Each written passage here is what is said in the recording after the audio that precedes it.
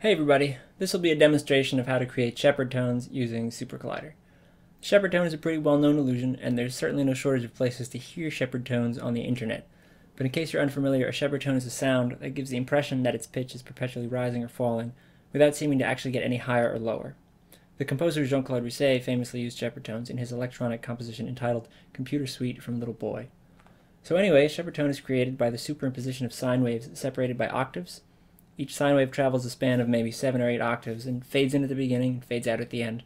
Because the sine waves are separated like this, these fade-ins and fade-outs are staggered, so as a result your brain never really notices when an individual sine wave vanishes.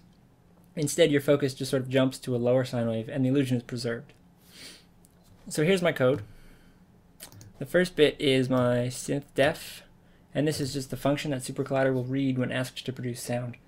In this case, it's just a simple stereo sine oscillator. And next I define a function called playShep. It's useful to define a function because, as you'll see, it's a good way of modularizing my code, and I'll be able to call multiple instances of this function simultaneously. The arguments for this function are speed, volume, direction, and center frequency shift. Speed determines the rate in seconds at which SuperCollider will read through a single data table entry, and ultimately determine how fast or slow the glissando is. Volume is just a simple amplitude scalar. Direction determines if the glissando is ascending or descending, and center frequency shift is a little harder to explain, but essentially I have a table of MIDI note values, and center frequency shift is added to each value in this table. So the frequency at the loudest part of a given sine wave will be higher or lower, depending on this argument. And then I have some variables. These here, pat 0, pat 1, and so on. These will become patterns, which will be used to synchronize the different sine waves. And you can see I've got 9 of them. And MIDI array and amp array are variables which will be assigned to arrays, and the arrays will hold frequency and amplitude data. So the first thing I do is set MIDI array equal to the array of numbers consisting of 6, 6.01, 6.02, etc., all the way to 113.99. This is SuperCollider shorthand for creating large arrays, this double period here. There are 10,800 total numbers in this array, and I've chosen this number because it gives me lots of values to work with, and this means I'll get a fairly smooth glissando. It's also divisible by 12, and that makes it easy to use MIDI numbers when you're working with octaves. Next, I create a second array, which is full of 10,800 blank indices. To fill it with amplitude values, I'm using a do loop, which iterates over the array of integers from negative 5400 to 5399. Again, that's 10,800 values.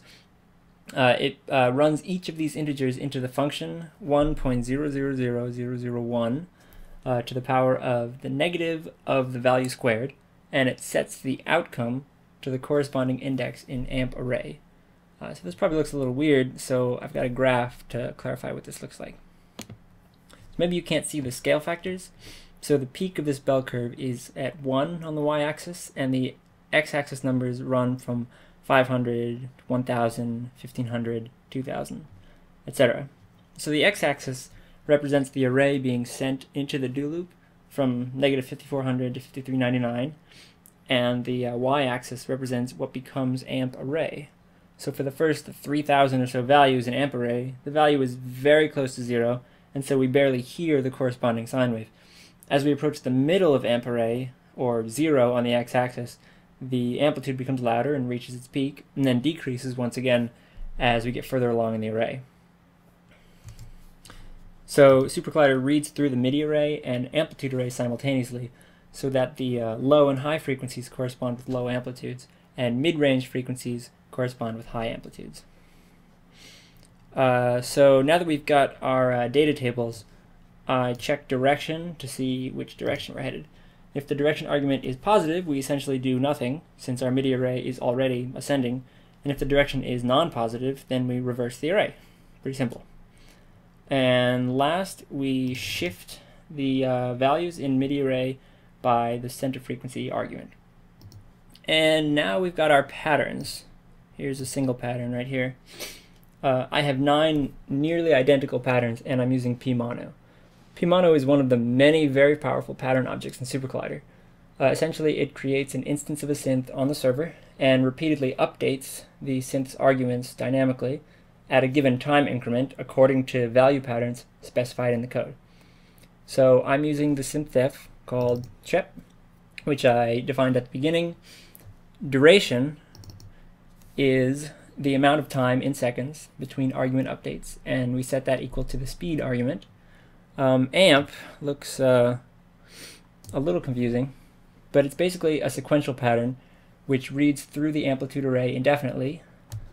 So that's that right here, and then it's multiplied by a p-seg, which is a pattern which independently embeds values according to time rather than according to the duration argument. Here I'm ramping up from 0 to 1 over the course of 1 second, and then staying at 1 indefinitely. The best way to understand this p-seg is to see it as an envelope that I'm using to fade in the sound itself, so that it doesn't begin hideously with a big click. And then I'm multiplying it by volume, which just scales the envelope in case there are multiple Shepard tones playing. And lastly, MIDI note is being set to a p-seq, which reads through the MIDI array sequentially.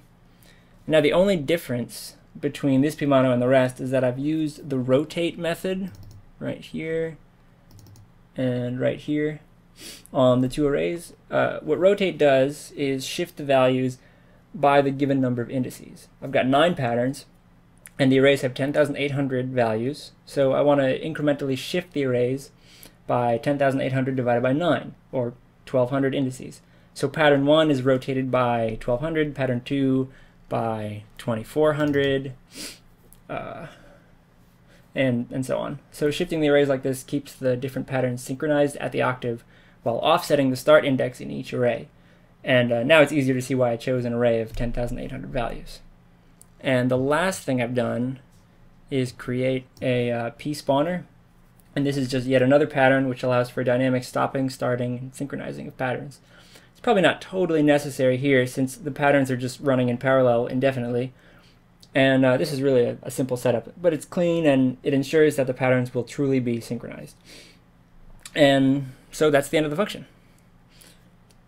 So to create some sound, we boot the server and we just evaluate the function, passing in the 4 values for its 4 arguments.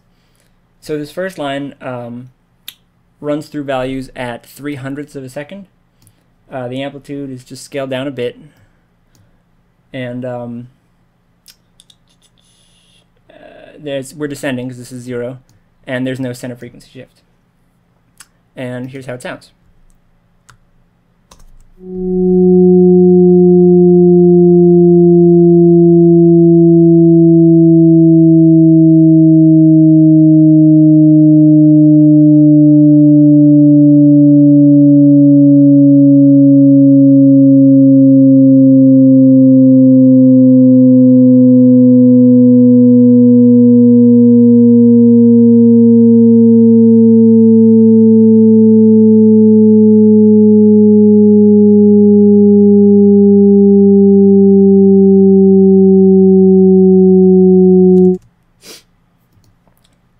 The next example, we've got 3 Shepard tones that form a minor third with MIDI note shifts 0, 3, and 7.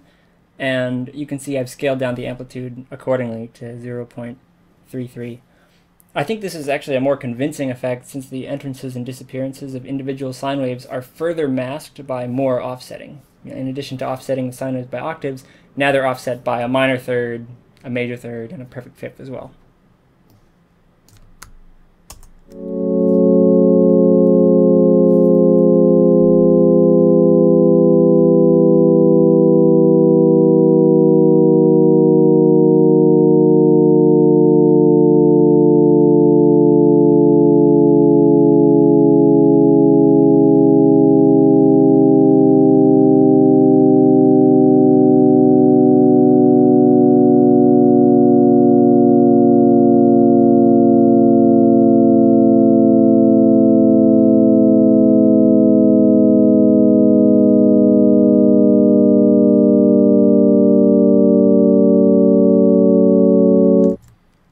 And here I've got a bunch of Shepard tones with random speeds and random frequency shifts, all descending. You can just leave this one on for hours and you'll pretty much drive everyone insane.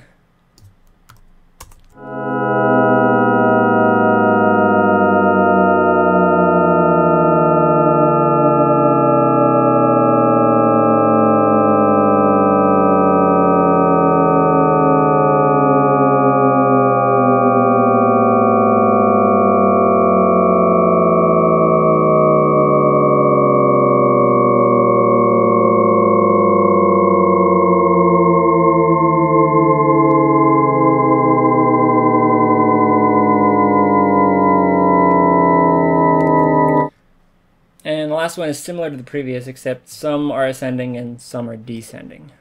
Sounds like this.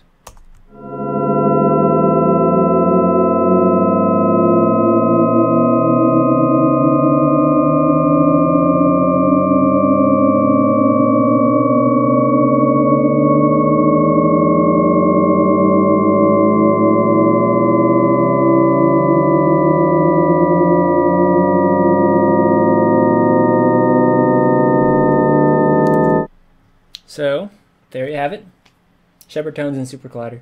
I don't claim that this is the easiest way or the most elegant way to create Shepard tones in SuperCollider, nor am I using Risset's original equation for the amplitude bell curve. But this is how I envisioned it, and it works well enough. So, hope you enjoyed. Thanks for watching.